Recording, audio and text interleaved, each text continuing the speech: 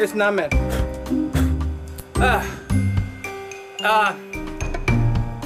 This is my very first computer, TRS-80 Model 3. This video will not be about this. Come on. Boston, don't look back. This is not about my record collection.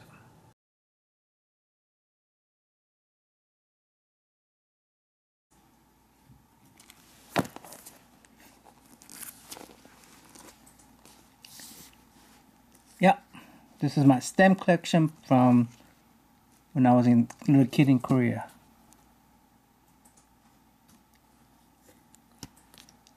When I came to the United States, in New York, people collected stamps still, so I was able to trade some with them. But when I came to Oklahoma, no more stamp collecting. Oh, look.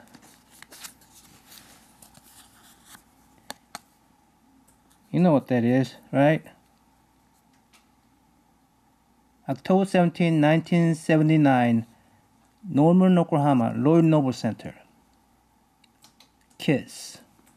So what concert is this? Little... Come on, Jeff, you know what that is, right? Little what? No, it's not going to be about my book collections. Look at this.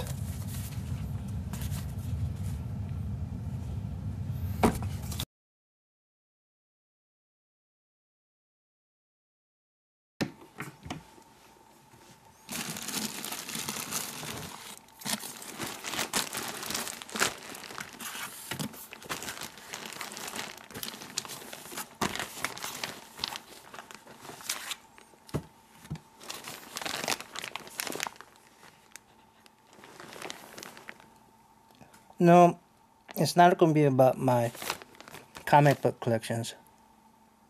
Oh, hold on. Okay, maybe.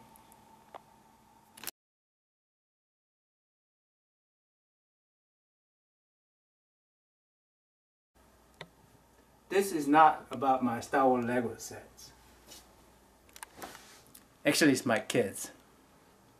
But this is about my Star Wars. Issue number 1, 2, 3, back in 1979.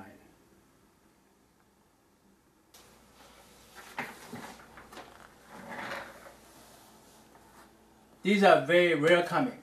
Best known sale to date was 9.4 graded copy, which sold for $25,000 in June 2017.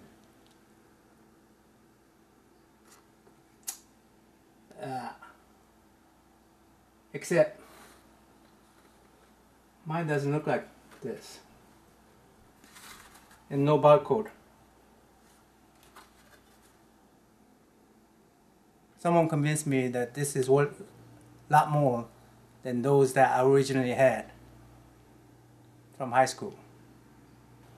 Yep, he scammed me. Let me show you what this is really worth. Reprints are not valuable.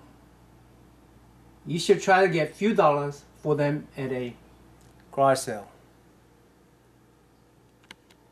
Let me explain. When the Star Wars movie first came out, I went to watch it. It was, to me, that was like, wow, you know. And I was already a comic book collector at the time. And I said, you know what, I'm going to purchase original issues 1, 2, and 3 as soon as they came out. My friend convinced me that because this didn't have a barcode and because this had a diamond in there, that it was a reprint with a limited print edition. It was worth more than mine.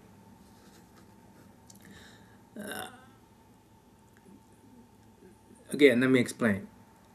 I was in the United States for 3 years.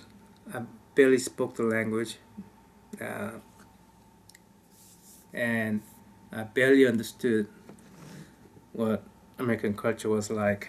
But I love collecting. Love collecting stamps, and when I couldn't collect stamps, I collected comic books. And he did give me these really bad shape Spider-Man comic books, older. You know, these are like 70. I collected since 74, 75.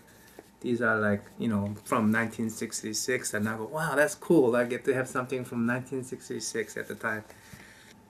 I thought this was going to be our Superman #1, and well, it's not that, but still.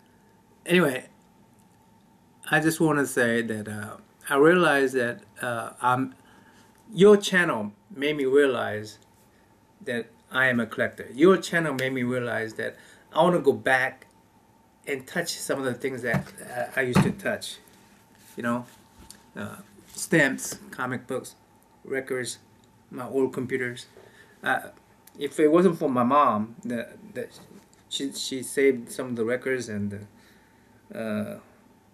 my old computer. Actually, they went through a tornado, and my mom dig through all these piles and piles of rocks and stuff, and dig all these things out and saved it.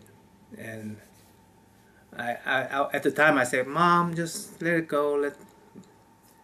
Now, after watching your video, I go, you know what? I do have some of those old things in the my mom's shack. You know, I could go and dig those things out and, you know, play with them again. Go back to my childhood, you know." And so that's what I want to say. I want to just thank you for inspiring that in me, and I want to thank you for teaching me how to grow a bonsai. It's doing great, and it turns out that's just your side, you know, side routine. Your main routine is being a collector, and I want to start. I want to keep watching your channel and become a great collector like you. Right? All right, man. All right. Thanks for everything. Now, man, out.